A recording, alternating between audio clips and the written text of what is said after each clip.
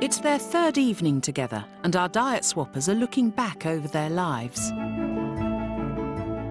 How old are you on that one there? I'm 16 there. It was when I started to live by myself. And is that when you started? Started... Putting weight on? Yeah. There, I'm 19 there. Right, so that's about 3 years. Yeah. That just does not look like you. No. That looks like your fat auntie or something like that. Yeah, I was eating all the wrong things. You're eating cheese there? Oh, jeez. And then this one here, I was 20, just about to have my first baby there. To be honest, I got to the point there where I was like, well, do you know what I mean? I'm big anyway, I'm big, I'll just eat whatever I want. After I had Edward, it was a really difficult birth with him. And a lot of blame, as it were, was put on me that it was difficult because I was an overweight mother and stuff like that. But between there and there, how had you got down to that? I did my slimming plan. Right. I got down to a nice weight, got down to about 10 stone, looked healthy, fell pregnant with George. And I think that is where some of my problems started relating to food. Yeah. I think I had a fear that I was going to go back to that. As Alice puts her controlling ways with food in the frame, Stu has some surprises of his own. I think I'm 17 there. Look at how different you look. I think I pulled that night. Did you? Not surprised dressed like that. Hello. That one there, I think I'm about 21 there. Probably about 23 there. I was married there. Right, so what happened in between there? I'm not as happy there. Are you still married? Still married, but not happy.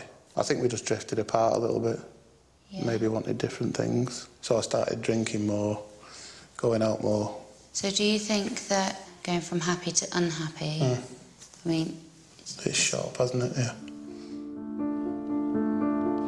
It's just blatantly obvious why I'm fat and what's happened and when it happened.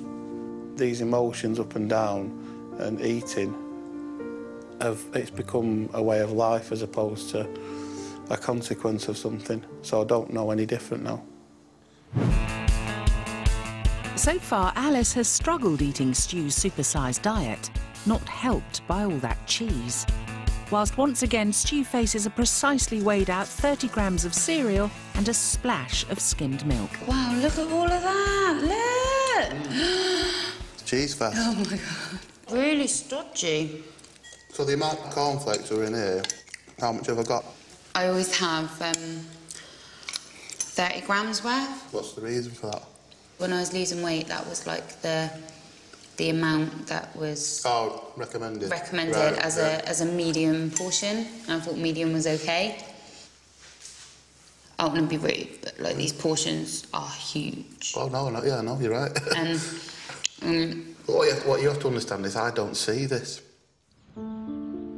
Later that morning, the stress of eating Stu's supersized meals leaves Alice at rock bottom. I just feel so awful, really tired and really like lethargic and really like just gross, and it's just a horrible feeling that food can make you feel like that. Alice's obsessive portion control and the stress she feels when she's got food in her stomach is ringing alarm bells for Dr. Christian. Has anyone talked to you about anorexia? It's sort of like been brought up that, you know, that could be the route that will go down if I carry on. I have to say to you as a doctor, you are displaying an awful lot of the signs of anorexia. The sort of fear of food, you know? You really are. And that's really why I'm worried and why I want to come and talk to you. And I think it stems from fear a bit. That fear of going back to your old self when you were overweight. Why does that upset you? Because I don't want to be like that. You know, I've seen what it can do to people, you know, and it's just, that's why I need to sort it out now. If me talking about it does scare you a little bit, and I mean this in a really nice way, good. Yeah. You know, because I want to scare you a little bit to make sure that you see the need for change and that you actually implement that change.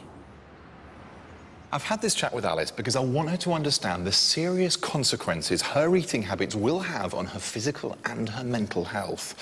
For the rest of this week, I want her to focus on increasing her portion size and realising that eating sensibly will not make her obese again. Will Alice's chat with Dr. Christian make a difference and get her to increase the amount of food she's eating? Lunchtime today brings another supersized serving. It's just the same food over and over and over again. Yeah. That's 2 muffins, 4 sausages and yet more cheese. But this time, can Alice manage to finish it? It's just so fatty. Oh my God, I only choked on the stringy cheese. Because now it's like cooling down, it's just going hard. See, I wouldn't get that because it'd be gone by now. You're loving it really, aren't you? Like, go on, a dare you. A double dare you. You can do it.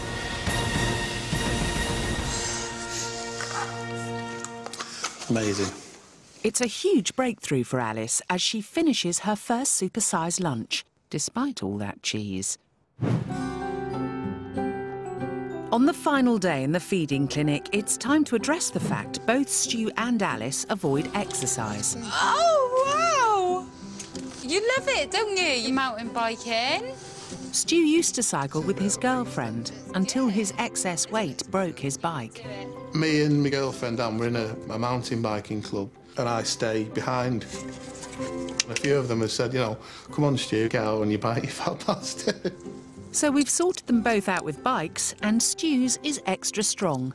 I'm ready. Oh, don't do that! Bicycle, bicycle, bicycle. Bicycle, bicycle, bicycle.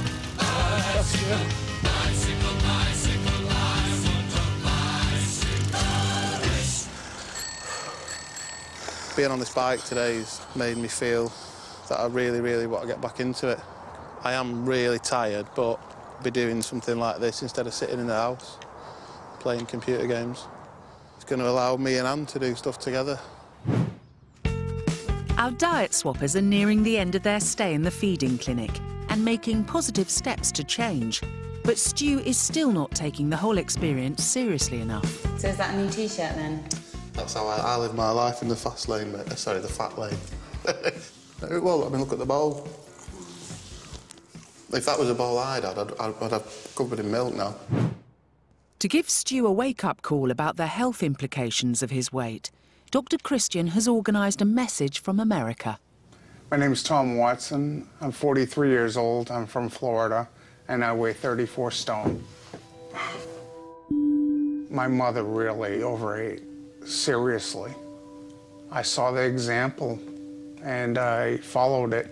The bad habits range from mindlessly snacking all day long, potato chips, dip, large portions of pasta, crackers and cheese. I would sit down with a pound of sliced cheese and wipe it out in one setting.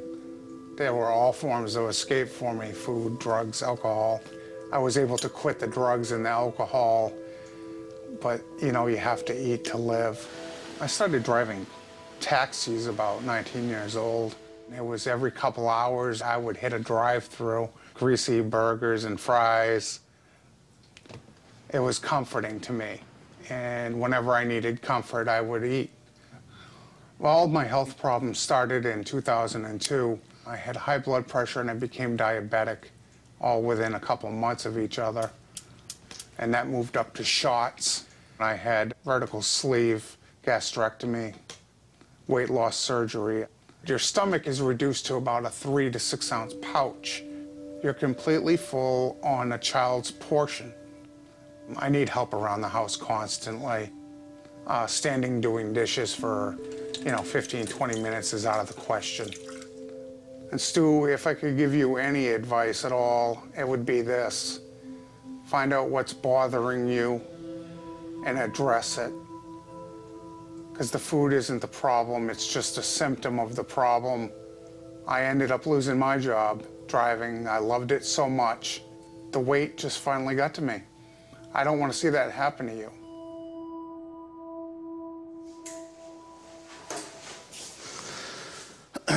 shocking, isn't it? For the first time, you haven't cracked a joke when you've hit an emotional wall. Yeah. And that says something to me. That meant something to you, didn't it? Yeah, definitely, yeah. Just seeing the similarities that we've got. I think there were a lot of parallels with him. Yeah, it was a bit uncanny, to be honest. Like he was saying, he was going to the drive-thru every few hours. Which is what you do. Yeah. I tell you what my concerns have been this week. Well, it's one main one, and that's you still have a bit of an emotional wall up. Yeah, I know. It's a defence mechanism. It is. It's exactly what it is. It's Yeah. quite unhealthy to bottle everything in, because the way that your upset manifests is usually in eating. In fact, that's what's been happening, I think, for a long time now. Yeah, and you're realising that.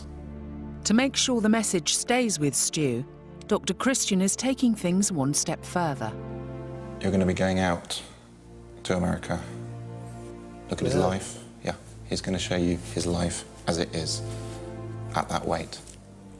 If that wasn't a wake-up call for you, then I hope your visit to America really will be. Wow. The film's had a massive effect on me. It's kind of knocked the stuffing out of me a little bit. It's like just made me wake up and smell the coffee. It's the final evening in the feeding clinic. Despite what we've seen so far, Stu and Alice don't just live on junk. And tonight, Alice is getting her first balanced meal. Fish, oven chips, broccoli and peas. I'm so happy about it, and there's no cheese as well. And as Stu gets his first proper meal, quiche and salad, he has a realisation. I don't want to go back to eating that slop I was eating before, because that's what it was to me now. It just seems like, even though it's not that long ago. I need to go by what my body needs more than what it says on the packet. I think we both know what we need to do now. And it's just a case of getting our heads down and getting on with it.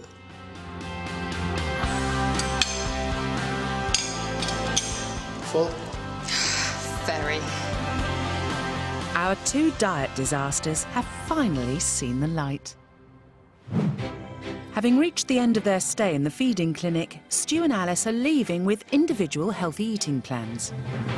When I get home, the kids are going to notice a difference straight away, because I'm going to make sure that I eat more food to have more energy with them, to play with them, to do more things with them, and sitting down as a family and eating together. I'll see you soon. Yeah. What lies ahead is being thinner, healthier. Before I was like the convenience king, and now the king is dead. Long live the king. Coming up, Stu travels to America and sees where his overeating could lead him. Tom has to take all those tablets to keep himself alive. Just don't want to get to that stage. And he and Alice are back in the feeding clinic. Will they have made the changes needed?